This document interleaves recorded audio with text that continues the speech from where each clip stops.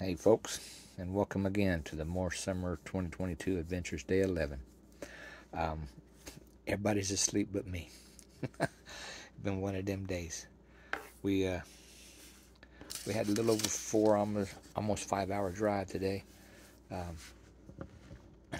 coming from Mitchell, South Dakota, all the way across to Rapid City. You know, constant light wind, crosswind from the south as we were headed west. But that's to be expected when you're in the plains of the United States. You know, there's always wind blowing, usually from the south, but sometimes from the north. And today was the south. Good day. You know, I mean, the weather was nice. A few construction areas, but otherwise it was good. A couple of highlights though.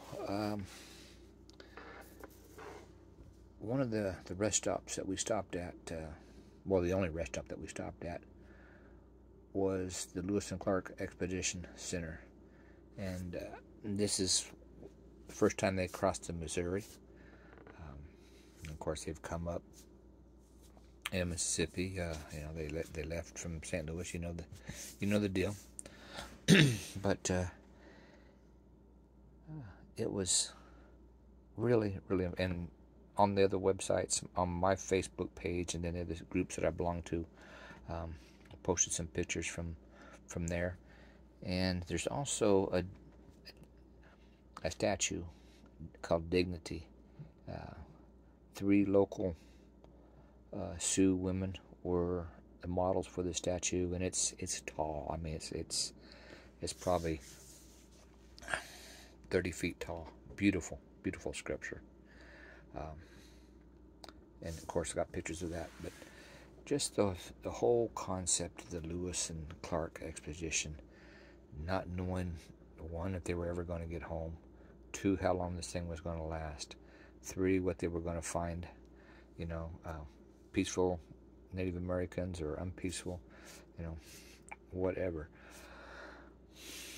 The weather, everything. It was all unknown, but yet they had the fortitude and the intestinal fortitude to go ahead and tackle this task that the president had given them. And it was basically, a lot of folks don't realize it was a military exposition. All right, so it wasn't just a couple of guys went. They were on orders from the president under the War Department. But check it out, War Department as before the DOD. Okay, I think right after World War II, or right during just before World War II, they changed it from the War Department to Department of Defense. But anyway, another story, another history. But beautiful example. Display there at the visitor center. Very informative. I really enjoyed it. And then 2 hours later, we finally get here to Rapid City, to the Rushmore Shadows campground. And shortly after that, Sean and Amanda showed up. So, their flights were good, and they arrived here safely. So we've got 4 or 5 days to spend together before we have to part ways again. And the big guy has to start school next Wednesday, a week from tomorrow. So, but it's going to be good to spend some more time with him, 3 or 4 days here, with the family. And speaking of good things, folks, the scriptures today, it really emphasizes, if you will, my video yesterday. And today's scripture is Psalm 68:19. Blessed be the Lord, who daily loads us with benefits, the God of our salvation, Shelah. Blessed be the Lord who loads us with benefits. I've told you before, and I'll tell you my last breath. I am so grateful, yet so undeserving, that God has blessed me the way He has. Okay? That, blessed be the Lord who daily loads us with benefits. So unworthy, but yet so grateful. The God of our salvation. Another version of this, and there's a couple I'm going to read to you today. Blessed be the Lord who bears our burdens and carries us day by day, even the God who is our salvation. Shelah. Pause and calmly think about that. Okay, that's what Sheila means. Pause and calmly think about it. Hold on, I gotta turn off. The wife's getting it. Okay. Air conditioner just kicked on. Thought,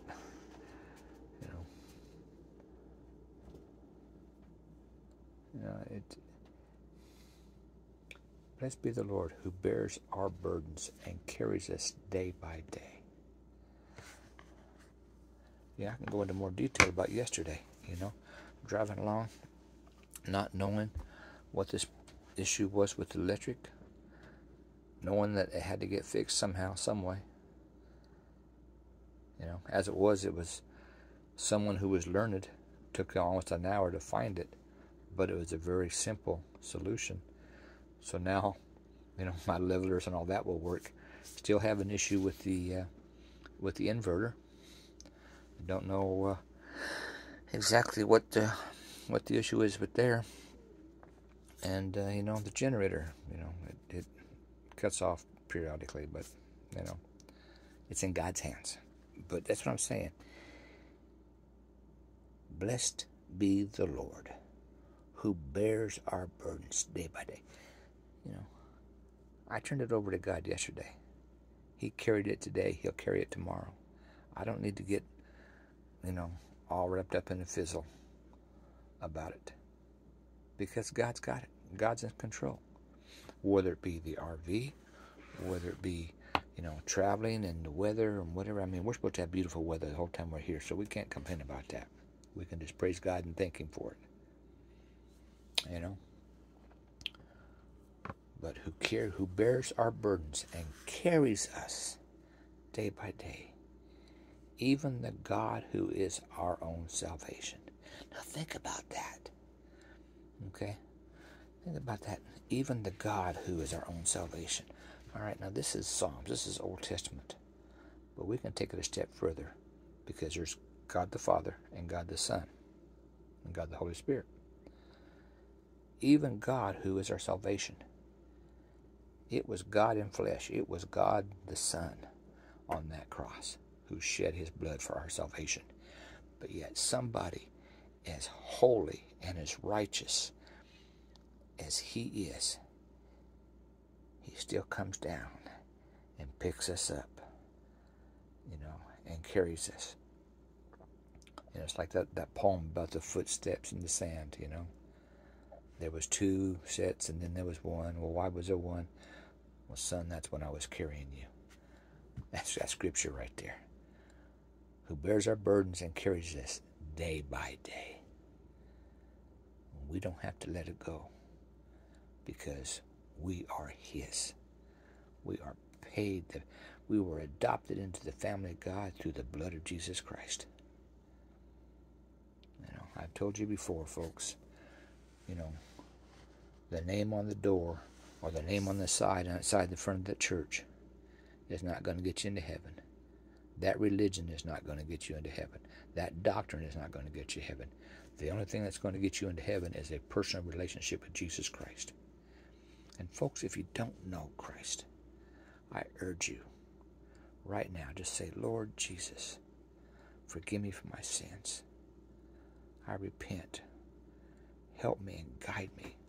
Give me the Holy Spirit to lead me, that I may be a faithful servant and follower of yours. In your name I pray. Amen. That's all it takes, folks. And you can have this same assurance. The same assurance that I was talking about yesterday, that I ain't worried about it. It's in God's hands. And you see, I didn't read that until this morning, and of course I'm sharing it with you tonight. Blessed be the Lord who daily loads us with benefits, who carries our burdens, bears our burdens and carries us day by day. That alone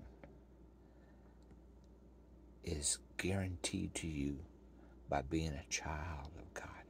Because when you ask Christ to forgive you for your sins and ask the Holy Spirit to come inside you and lead you and guide you, you are adopted into God's family. And you can boldly go to God and say, hey, Dad, I got an issue. Dad, I got a problem. Dad, I need some help. And he's going to be there. It says so right here, who bears our burdens and carries us day by day. Folks, y'all be blessed. We've got a lot of stuff on our plate for the next 4 days. Hopefully the video won't be as late as it is tonight. And I'll get it posted later here just a little bit. But y'all be blessed, and God willing, we'll see you tomorrow. Good night.